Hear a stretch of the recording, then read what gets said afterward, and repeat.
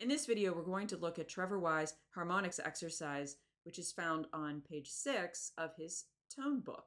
How I like to do this exercise is to overblow each harmonic, but then also to match it with that note with the correct fingering. So I'm going to play the C, the actual fingered C. I'm going to overblow to get the harmonic for C. I'm going to switch to the correct fingering for C.